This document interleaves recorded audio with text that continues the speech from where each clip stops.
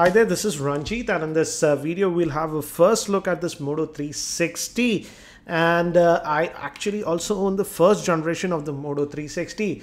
As you can see, this is working. So we'll be comparing these ones, and as you can see, this is not an unboxing because as you can see, I've already started using this watch. I've used it for a day or so, and now this Moto 360 second generation actually comes in two models.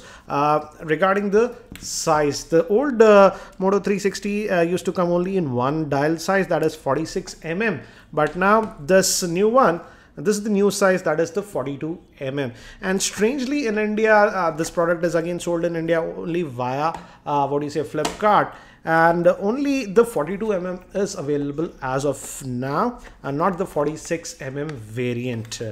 So this is the watch, and we also get a charging cradle and a cable to charge it. This is the dock. You just place it on this dock and it starts charging. So it's wireless charging, just like the first generation. And in fact, I tried to charge it with the dock that I had with the first generation, and it charged fine. So again, in terms of looks, as you can see, both because of the size, they look a little bit different. This is the 46 mm, and this is the new 42 mm. And one another thing that I have noticed apart from the size is that notice how dull is the ambient display on this one, and the ambient display is actually much brighter on this new one. This is also visible, this is the ambient display, but it's hardly visible. So I feel even just after about a day of usage, this is a lot practical, and this ambient display on this new Moto 360 just stays on like this all the time. You can obviously wake it up, and this is the full display that you get, and you can change the watch faces and stuff. It's the same Android Wear on both of them, but again, the always on ambient display is a great improvement in my opinion. The ambient display always on, I've also set it on this one, but it just fades away, and this is the ambient display. It's hardly visible, as you can see. It's good for nothing. Another thing that I've noticed is the placement of the buttons. Let me actually zoom in a little bit to show you. The placements of the buttons have changed a little bit. Here on the older one, it was here in the middle, but on the new one, it's here at the top. And I don't know of the new one actually looks a little bit sleeker, I would say. Also, one thing that I have noticed is that it's too early to comment on the battery life. I was never happy with the battery life of the older Moto 360, and if you've been following me on Twitter, I always say the battery life sucks on this one because it couldn't even last me for about 15 odd hours.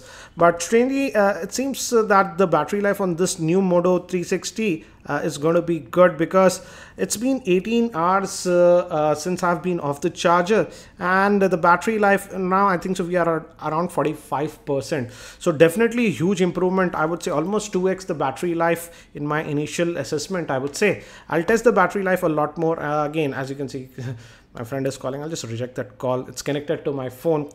So the basic thing with this Android Wear watches is that whatever notifications, etc. you get it on your watch, so you don't have to pull out your phone and stuff.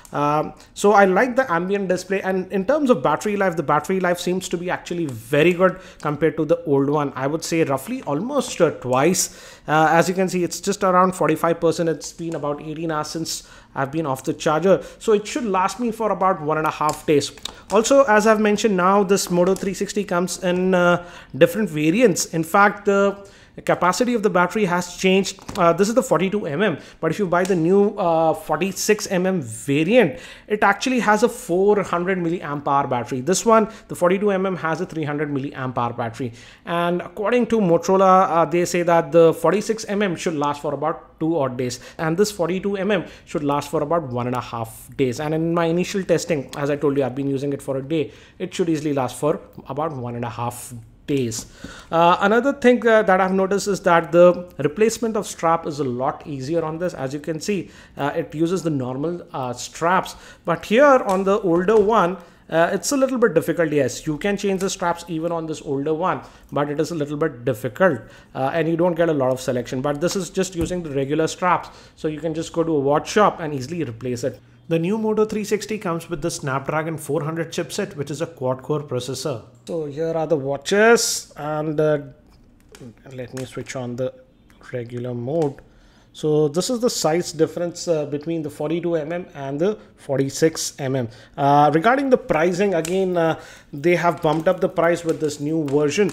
This 42mm variant is sold in India via Flipkart for 20,000 with this leather strap. This is genuine leather strap. There is also a variant with the metallic strap, and that starts at 23,000.